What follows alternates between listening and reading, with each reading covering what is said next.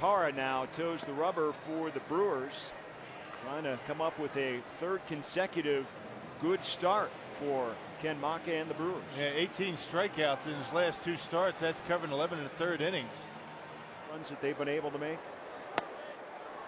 Big cut and a miss as he goes down. That's why we use a pencil, right?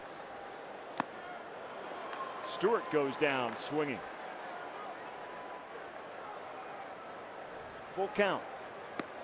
Big swing and a miss by Smith. He goes down.